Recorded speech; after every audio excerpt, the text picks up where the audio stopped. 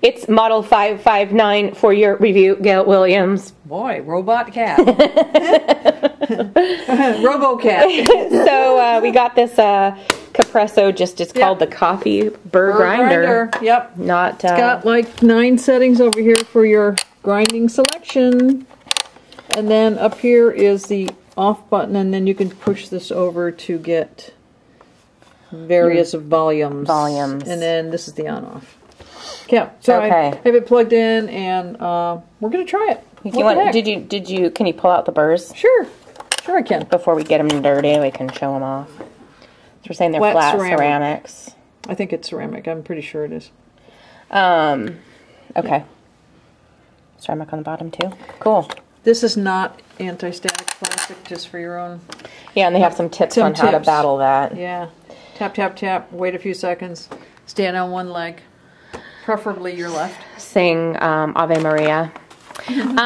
So the thing is, though, Gail, is that in the instructions, they do specify, hey, you can technically use this on a pressurized espresso machine. And they specifically talk about the machines that they manufacture that this will work with. Yeah, and then other ones that have pressurized baskets or portafilters. So that tells me it's going to, not grind as fine as some, but... You didn't show off the best feature, Gail. Oh, the brush. Put on my mascara. So here, no, wait a minute.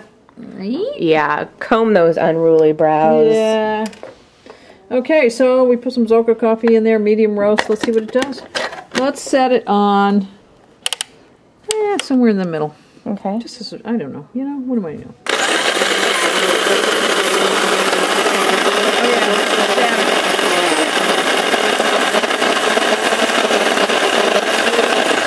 We got your static going on. So it said to wait a couple of seconds and then tap the back of the machine to knock it down, settle it in. Come on out of there. Yeah, right. Oh, wrong leg. I can see already it's got a static situation going on. And of course, that's a medium roast. I mean a medium grind. That was at around 6.5 or so. Yeah, see? Here, you want to look at consistency? It's actually fairly chunky, consistent. Yeah. Oh, look at your hand. What a mess. Don't get near me. I've saved getting coffee on this. Yeah, right, exactly. That's what I'm worried about. Let me go dump this, and then we'll try a different grind. Yeah. Okay, we'll be right back. Get down to the finest. Yeah, I've got it done on one. Let's try it.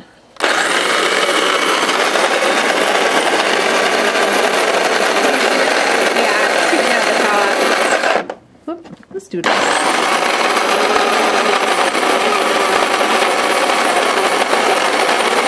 All that residue on the side. Oh yeah, I forgot. Tap, tap, tap. Give it a pat on the back. Good job. Who's a good grinder? Yeah. Who's a good grinder? Okay. Oh, look at it jumping around still. Oh, it's alive. Yeah.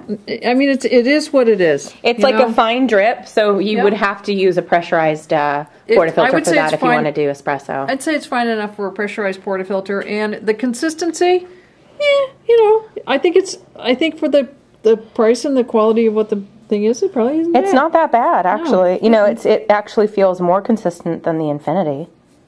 Yeah. Look at that. All you do is go like that, and the stuff is jumping all over the place. Yeah, let's have a party. These are technically Javanese jumping beans. You need a Valium to slow you down. Exactly. Don't we all, Gail? No. Thank you. All right, see ya.